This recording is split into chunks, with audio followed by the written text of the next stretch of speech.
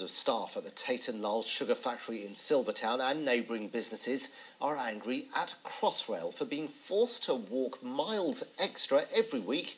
It's because a footbridge near the 140-year-old factory has been out of action for over a year while Crossrail work continues. It was only due to close for 6 weeks. The main artery for this local community has been severed. Tate & Lyle workers can't go home for lunch. They can't use the shops that are opposite because they can't get there in their lunch hour. It's had a massive impact on this area without any justification from Crossrail, who've got the infrastructure, the machinery and the engineers that have built a railway almost from scratch, and now they can't alter a bridge. I mean, it beggars belief that we should have been treated so harshly by Crossrail.